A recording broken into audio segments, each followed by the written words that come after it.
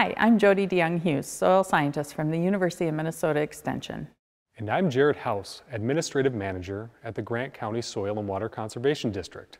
In September of 2020, we held a Soil Health Expo near Barrett, Minnesota on the Rolofson family farm. We wanted to look at how to use cover crops and reduce our tillage to minimize soil erosion and improve the health and productivity of our soils. The health of our soil depends on many factors and can often be complex and confusing.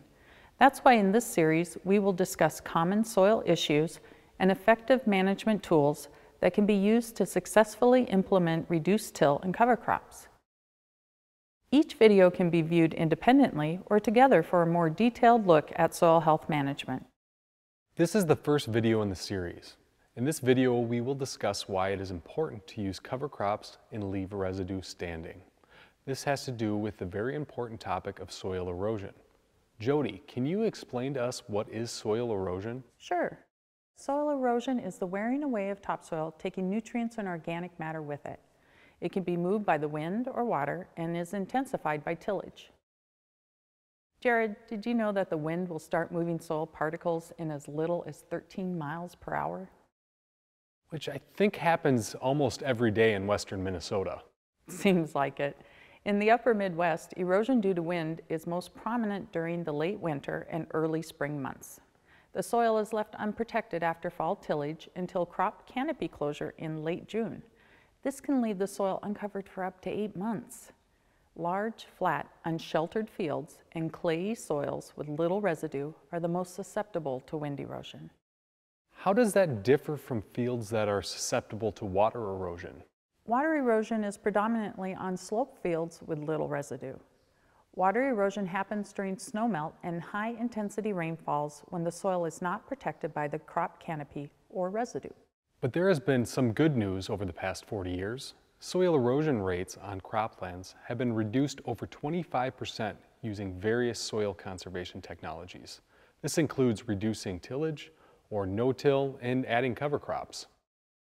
Yes, however, even with the decline in erosion, soil is still being lost at a rate 10 to 15 times above the rate we can replenish it. Isn't soil erosion a natural process? While erosion is a natural process, cultivation of the prairie in the upper Midwest and the dominance of annual crops have significantly sped up soil loss. Some estimate as much as 19 inches of topsoil have been removed from agricultural fields. This severely diminishes the productivity of our soil. While we can't change the weather, our soil texture, or the slope of our fields, we can control how easily our soils will erode. I've been hearing from farmers and researchers that the best way to minimize erosion is to build our soil structure. Soil structure is important for many reasons. Soil structure holds soil particles together, resulting in a higher bonding strength and weight than individual particles alone. Clay particles are microscopic. Wind and water can very easily pick these up and move them thousands of miles away. Sand and silt are heavier and will bounce along the field and can end up in the ditch, a neighboring field, and enter our waterways. The more structured a soil, the more force is needed to move it. Tillage promotes erosion in 3 main ways. It buries protective residue, it cuts apart soil aggregates, and it can throw soil 30 feet. Tillage on sloping fields can move more soil than wind and water combined. Wow, so tillage erosion is an important concept. To demonstrate this, we dug 2 soil pits. One was dug at the top of a 4% slope, and one was dug 130 feet downslope. This field, like many in the Midwest, has been tilled for over a century and has been subject to tillage erosion. Can you walk me through what you discovered? Well, on first inspection, you'll notice the difference in the color of the soil piles. On top of the hill, there is some black topsoil, but the piles consist mostly of tan-colored soil, or what is called the subsoil. The opposite is true for the pit dug at the bottom of the hill. It has plenty of rich black topsoil and a little bit of tan subsoil. Once we jumped inside the pit, Hava Blair, a graduate student at the University of Minnesota in St. Paul, explained the difference between the 2 soil pits. First, she explains the pit dug at the top of the hill. Well, one of the reasons we really love doing these soil pits is it's such a nice way to see what's going on underneath your feet. And so One of the things that you probably notice right away here is this dark layer that Jodi was talking about, the topsoil. So in this pit, we have maybe 6 or 8 inches of that topsoil that's rich in your organic matter, holding on to your nutrients, helping hold on to your soil structure. And then Jodi was also pointing out that in soils, we're really interested in color, because color can tell us a lot about the soil properties without even having to do a soil test. So we know when we see soil that's dark like this dark brownish black color, often really high in organic matter. And then as we see the soil get lighter in color, as we go deeper in the profile, you see the drop off in organic matter. Now let's look at the pit at the bottom of the hill. So first and most obvious, we have a lot more topsoil here. So the layer of this dark organic matter rich soil, carbon rich soil, I would say goes down to 12, 16 in some cases. So we have a lot thicker layer of that dark soil here. As Hava pointed out, organic matter is black in color. As you can see, the downslope pit is darker in color and has 24% more organic matter in the upper 6 inches.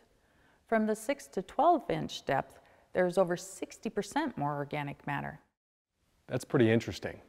I've seen the color changes before, but didn't realize how much the organic matter levels vary with both of these soils. So what does it mean for crop yields when plants are growing in the subsoil versus the rich black topsoil? Organic matter supplies nutrients to the crop, especially nitrogen, phosphorus, and sulfur. It also gives the soil better water infiltration, holds water for the plant to use, and is a food source for soil microbes. This equates to better, more consistent crop yields. In western Minnesota and the Dakotas, they have subsoils rich in carbonates. I heard that soil carbonates can create more erosion concerns. Carbonates are a natural component of many of the soils we have here. The calcareous soils are easier to erode because calcium has the ability to separate soil particles from each other, again creating more individual particles that can blow and wash away. Carbonates are also an indicator of how much soil has eroded downslope, and Hava will explain this process for us. The carbonate levels tell some of that story of erosion of soil moving from upslope down here. So 0 to 6 inches, we took that sample, sent it in. So we see 2.2% carbonates, and then this says 0 to 12, but actually that was a 6 to 12 inch sample. It drops down to only 0.7 carbonates. And so that's kind of interesting because you have carbonates here, not very much going on in the 6 to 12, and then you get another pick up in carbonates to 3.3 and then 16.8, which is like a lot of carbonates. That's pretty much to be expected down below. But on the top here, where we have very little carbonates sandwiched between a layer of more carbonates, that tells me that we had soil from the surface, from the shoulder up there where we had less topsoil, generally more carbonates, moving down slope on top of what would have been the original land surface down below here that has lower carbonates. So what do carbonates mean for crop yields when plants are growing in the subsoil versus the rich black topsoil? Carbonates raise the soil pH. A neutral pH between 6 and 7 has the highest crop available nutrients and the best chemical environment for soil microbes. The black topsoil has a lower pH of 8 and maintained that pH to 2 feet into the soil. The tan subsoil started at the same pH but rose quickly to 8.6 to the 2-foot depth. A 0.6 change in pH means it's 6 times more alkaline. All of these factors mean that our topsoil has a much higher crop yield potential than the subsoil. Farmers with yield maps have seen that the eroded hilltops burn up quicker and yield a lot less than the low-lying areas. We cannot control the weather or the slope and textures of our fields, but what I'm hearing is that reducing tillage or testing out cover crops will slow down the ability of the wind and water to move our soil downslope or off the fields altogether. Exactly. We may not have a silver bullet, but we do have options. Our soil is our most valuable resource when growing a healthy and profitable crop. By planting cover crops, reducing your tillage, and improving your soil's health, you can take control of soil erosion and ensure the soil's productivity for future generations.